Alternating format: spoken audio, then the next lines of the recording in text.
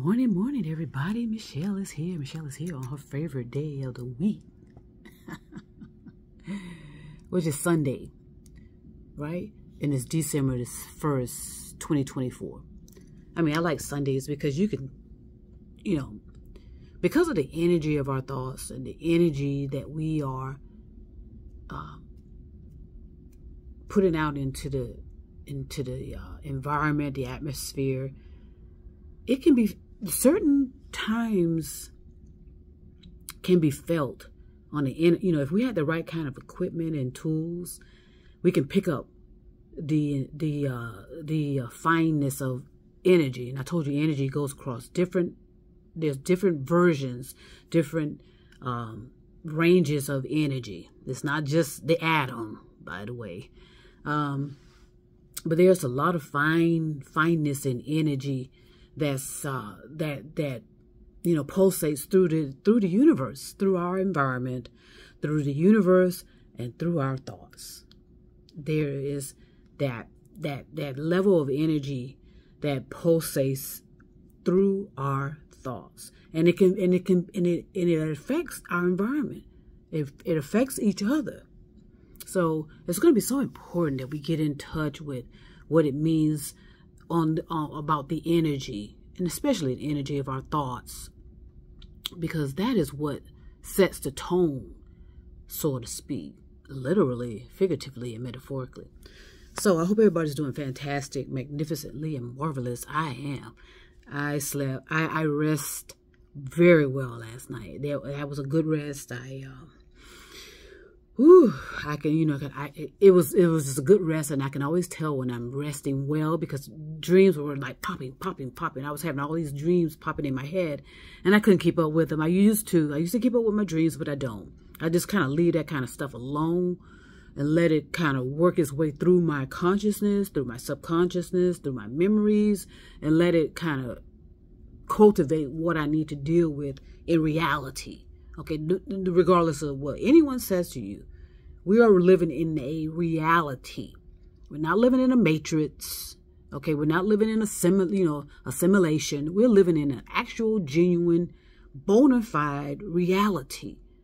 And a lot of us need to bring our heads out of the clouds, especially the intellectual talking heads, and bring yourself down back to earth, literally, figuratively, and metaphorically. So I got up this morning as I usually do, and in most of my videos, I don't have them in a certain order, except if they're in an order, then I would say it. But I kind of get up every morning, honestly, and just kind of just pick up random topics that come to me, and then I start talking about it. So that's why I say you can listen to my videos in any order you choose. You don't have to, just look at the titles. If it resonates with you, listen. If it doesn't, move on to the billions upon billions of content out there. You will resonate with what you resonate with. And I keep telling you, I'm sorry about the glasses on and off, and I'm trying not to blind you with all the light, but oh well. But I told you, because you can't fool your consciousness, it doesn't matter what you say or do, per se, because it's going to be based on your life experiences, number one.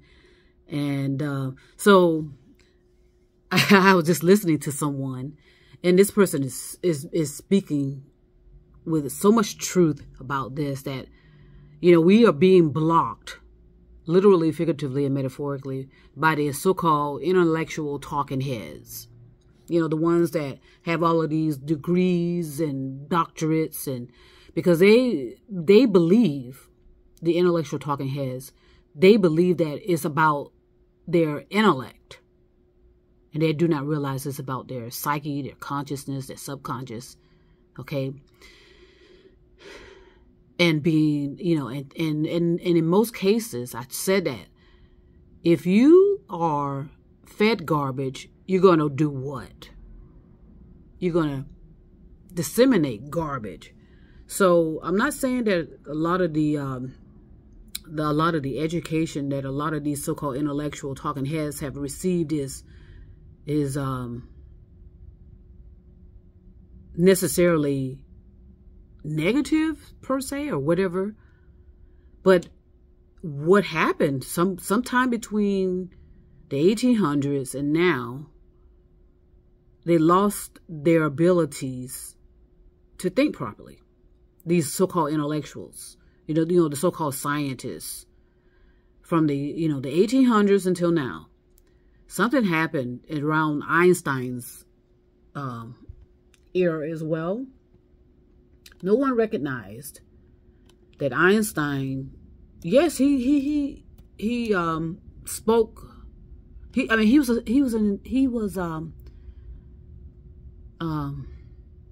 Gosh, how can I describe him? I don't want to say that he is any better than anyone else, but he has some important information. How about that? He attempted to relay some important information, and he did during the 1800s, right?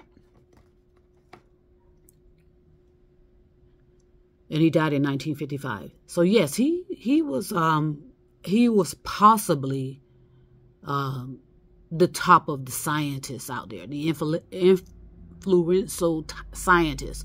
But there may have been others that were ignored. Is the point I'm making. And he was allowed to be propelled on put on a pedestal above everybody else instead of being in alignment with other minds just like him. Because you can't be just the one person with the so-called elite mind. You have to work in unison. You have to be in a harmony with others who understand your language, so to speak, so that you can, self-correct each other, discuss your theories and opinions, and bring more knowledge out of it. So what Einstein did, he put forth a certain formula, E equals MC squared, and instead of allowing it to evolve a bit further, become a little bit more concrete, it became dormant and it expired. It went, in other words, it went nowhere. It was something that was said, and people got all, these intellectuals who thought they understood that, which they don't. It's obvious. It expired. They had no more it was irrelevant because it wasn't taken from the inception of it. It just kind of stayed there, like in shallow, just there. Same thing with Hawkins. Same thing with him. Same thing with Hawkins. We turned them into celebrities. That's what we did. We turned them into celebrities and didn't allow them to, Stephen Hawkins, we didn't allow them to go, or we didn't give them the room per se to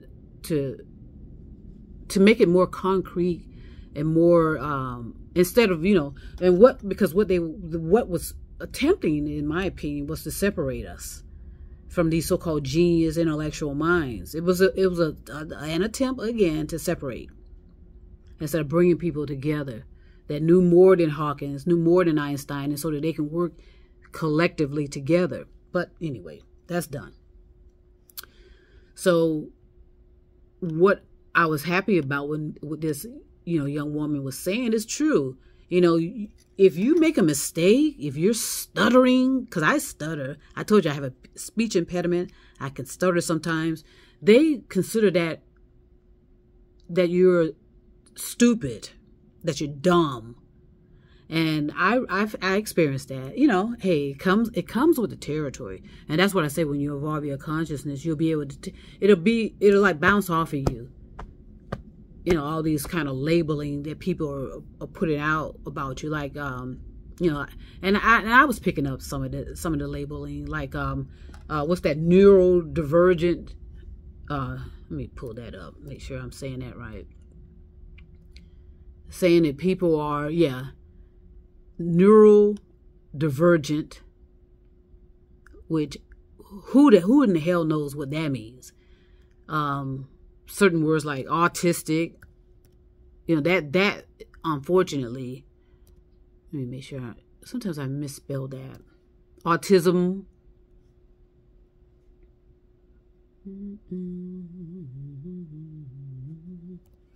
Let's see if I'm spelling it right.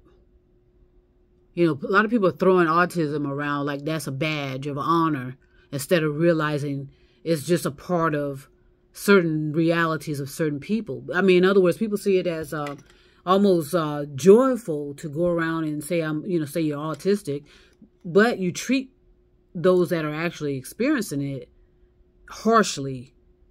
But yet, for some people, they want to wear it as they want to put it on like it's it's a badge of honor for them.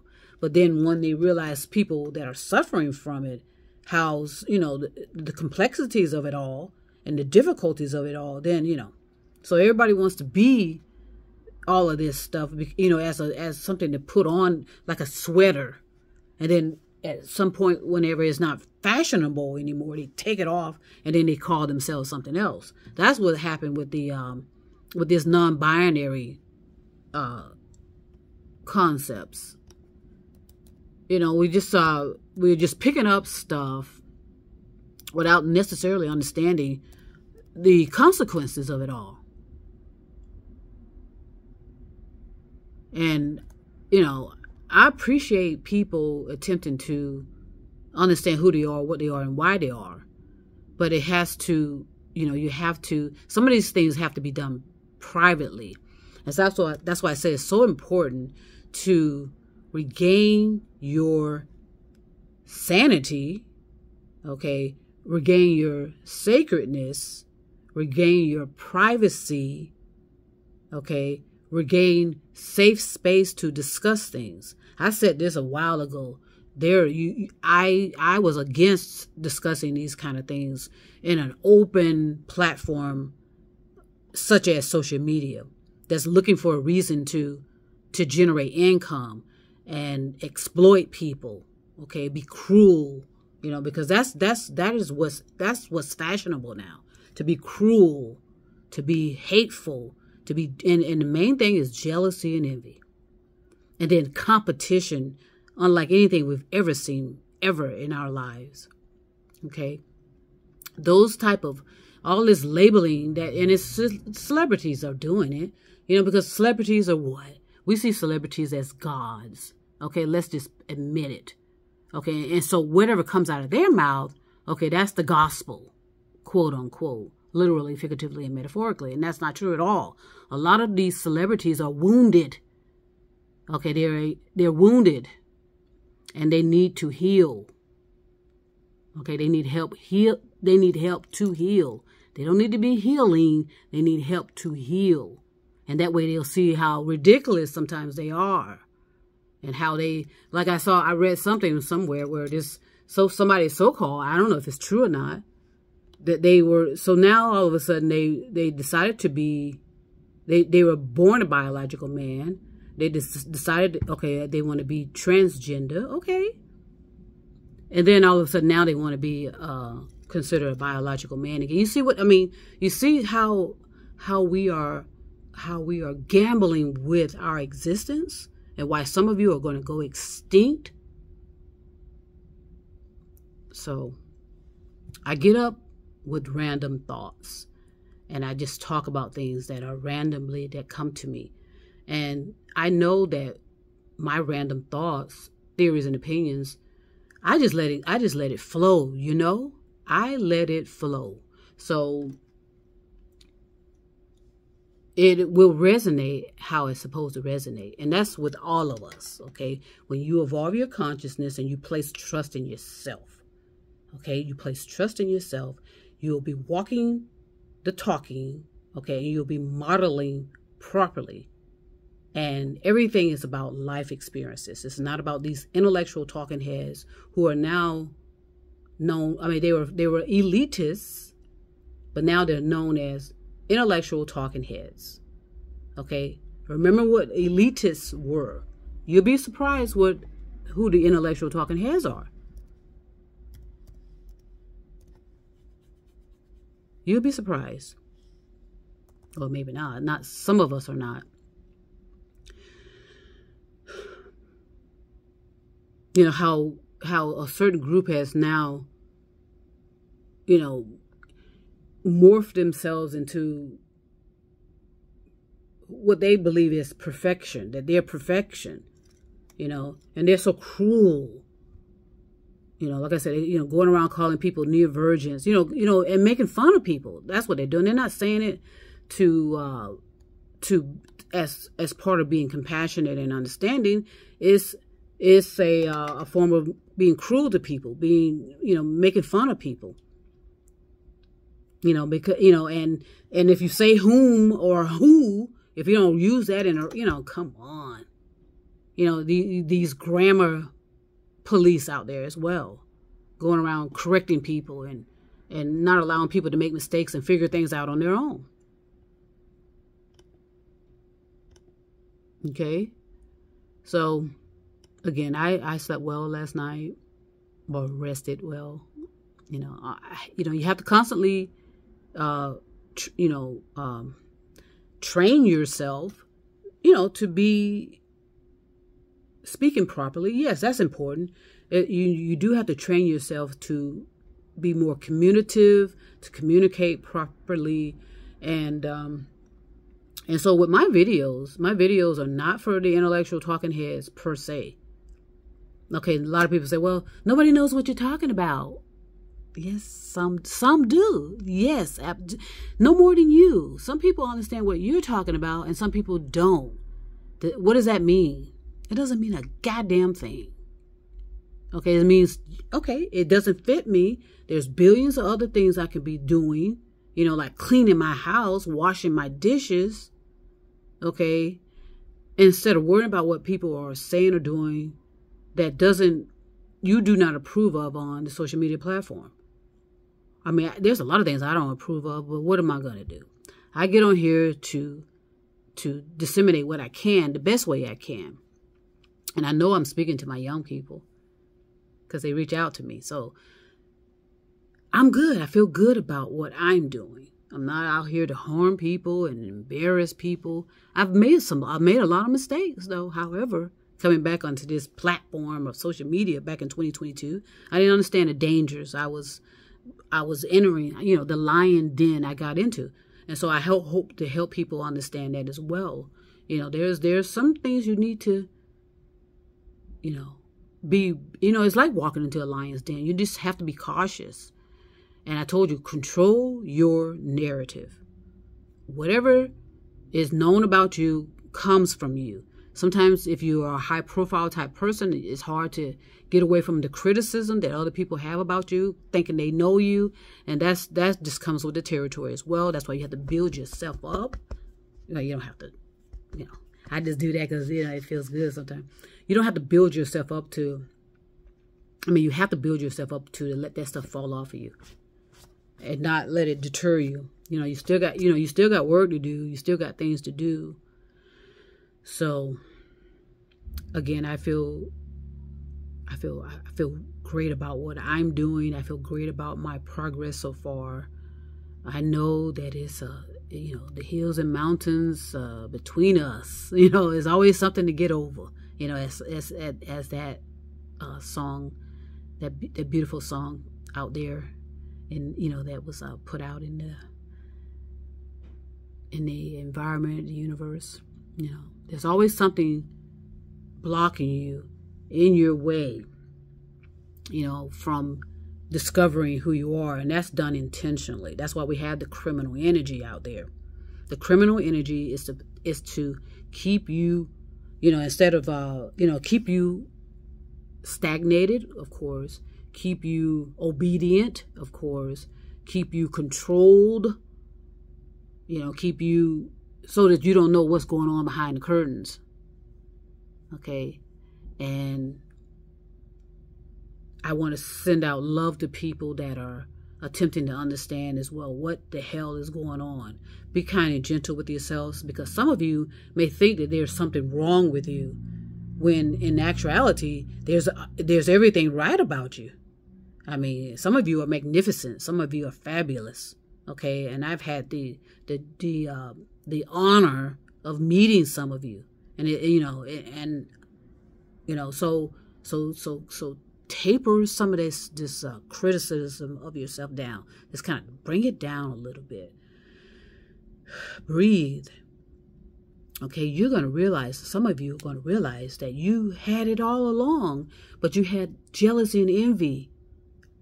Okay, jealousy and envy you'll be surprised the power of jealousy and envy. It's an extreme case of criminal energy, actually.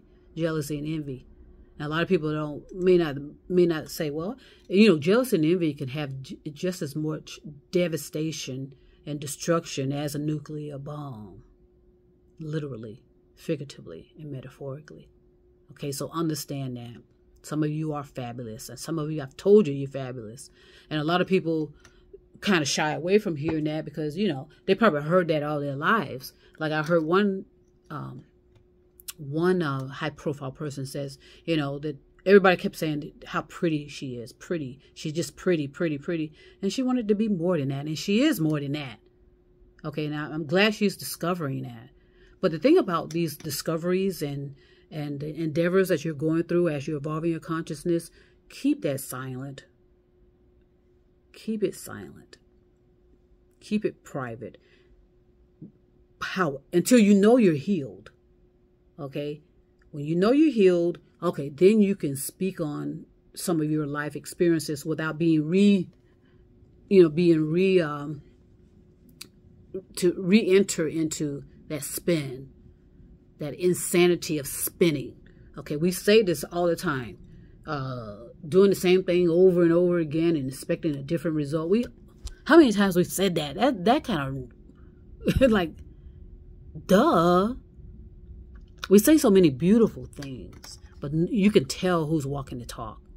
I mean, at some point, hopefully, certain people are going to realize how deceptive and manipulative they were, and how they use their criminal energy to get what they want, And I told you about the women and their criminal energy, how they know how to move those hips, they know how to bat those eyes, they know how to, they know what they're doing. They're so. I just did that just because my lips are extremely dry, so I'm gonna have to stop in a moment. But they know how to move those hips. I think they're more dangerous. So these biological women, operating and functioning in that criminal energy, they know what they're doing. This is my point. So at some point they're gonna have to resolve that, because that'll bring balance as well back into the universe, as well as the men. The men are more so at a destruction level, meaning they are degenerating so deep that at some point their lineage, or something about them may have to be suspended, and I'll explain that later what that means. Their existence. Well, let's put it this way: a lot of people are going to be rolling themselves back to the medieval times. That's what we're being taught. They're going to roll themselves back into the medieval times, literally, figuratively, and metaphorically. And so whatever that was, and I think that was around, I think it was around, I don't know, let me see when that was. And so, in other words, they're going to be, that's their existence. It's always battle, battle, battle, battle, us against them against us. It's going to be, the medieval times.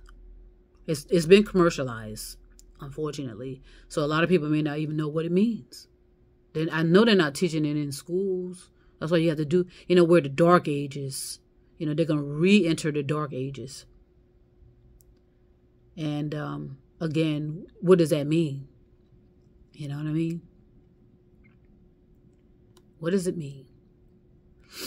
And so you'll have a lot of people may possibly talking about it like what they say in the, I don't know, like I said, Rome wasn't built in a day, but Rome can be collapsed in a few days. You know, it's during the time of the fall of Rome, I guess, Middle Ages. A lot of us are going back to that.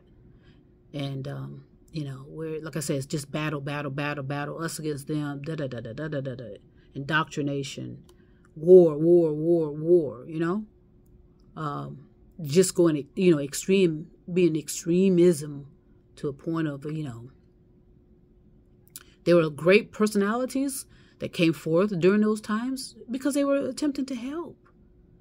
Prophets, messengers are human beings that we call gods and we call them Allah. In order for human beings to be helped, they need to be helped by other human beings. And so these prophets came forth, messengers came forth to help humanity. But instead of being allowed to do that, a lot of them, you know, were taken out, or there were attempts to take them out and be, you know, and allow certain things to take over. So that's all I'm going to say this morning on my lovely day of Sunday. You know, I mean, I enjoy all the days, but, you know, Sunday, you know, like I said, the energy of Sunday is something, because a lot of people are, you know, settling down. You know, they're not, you know, the energy level is kind of, they're not peaking their energy, so to speak, and, you know, causing a surge. All you got to do is think about electricity. Okay, there are certain parts of electricity that has a surge. Okay, that's the same thing about our thoughts, but on a different form or different, you know, and there's different times where our thoughts are surging extremely, you know, going out of control. And that has a lot to do with because of our population. We have too many people on the planet. Hello, too many people, too many toys, too many equipments, too much materialism. And we're not allowing enough room for stuff to penetrate properly. You know, the energy to flow properly. The energy is blocked and blah, blah, blah, blah, blah, blah, blah. So I'm going to start right now. But chances are, you know me. You know me. I'll be back. I'm not going anywhere. So peace and love all over the stars and moon and mountains. At the end of the day, it's about what? Universal love. So share it.